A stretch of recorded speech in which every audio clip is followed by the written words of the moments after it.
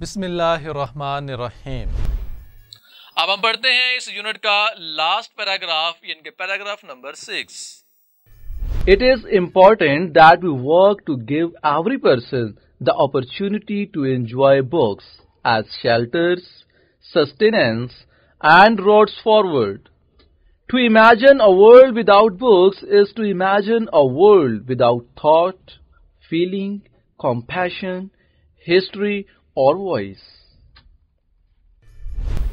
Paragraph کی reading کے بعد اب ہم پڑھتے ہیں اس کے ڈیفیکلٹ ورڈز میننگ اور ان کے سائنونیمز کو۔ Opportunity means موقع, occasion, enjoy, لطف اٹھانا, relish.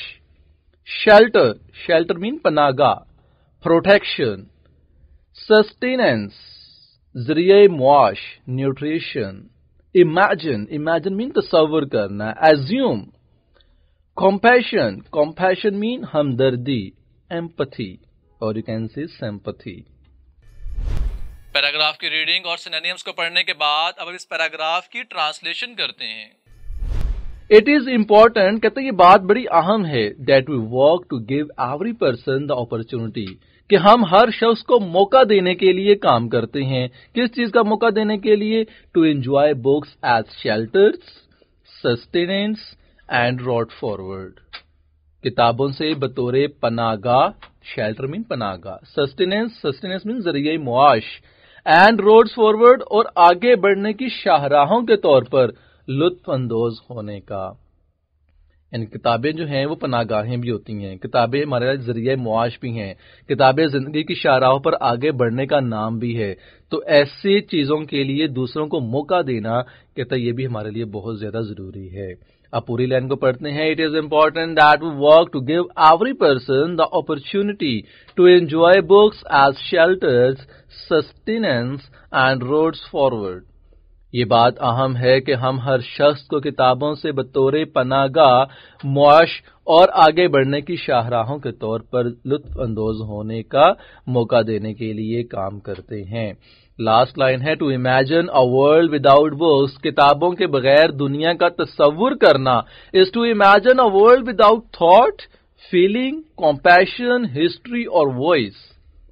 کہتا وہ ایسے ہی ہے کہ جیسے سوچ، احساسات، ہمدردی، تاریخ اور اظہار یعنی کہ آواز کے بغیر دنیا کا تصور کرنا ہے۔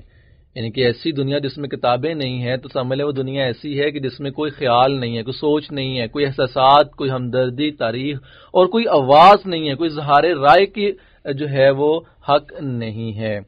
تو اب اس کی پوری لائن کو پڑھتے ہیں۔ To imagine a world without books is to imagine a world without thought, feeling, compassion, history اور وائس۔ کتب کے بغیر، کتابوں کے بغیر دنیا کا تصور کرنا ایسے ہی ہے جیسے کہ سوچ، احساسات، ہمدردی، تاریخ اور اظہار کے بغیر یعنی کہ آواز کے بغیر دنیا کا تصور کرنا ہے۔ ٹرانسلیشن کو پڑھنے کے بعد اب ہم اس پیراگراف کی سمپل انگلش کرنے کی کوشش کرتے ہیں۔ اس کی سمپل انگلش پڑھتے ہیں۔ It is important that we work to give every person the opportunity to enjoy books as shelters, sustenance and roads forward. Simple English ہم نے کیا کی کہ we should provide chances to others to read books. They are safe refuge. They are means of earning. They are source of progress. ہم نے تینوں چیزوں کو الگ الگ سینٹینسز کے اندر ڈیوائڈ کر دیا۔ نیکسٹ لائن ہے to imagine a world without books is to imagine a world without thought, feeling, compassion, history اور وائس۔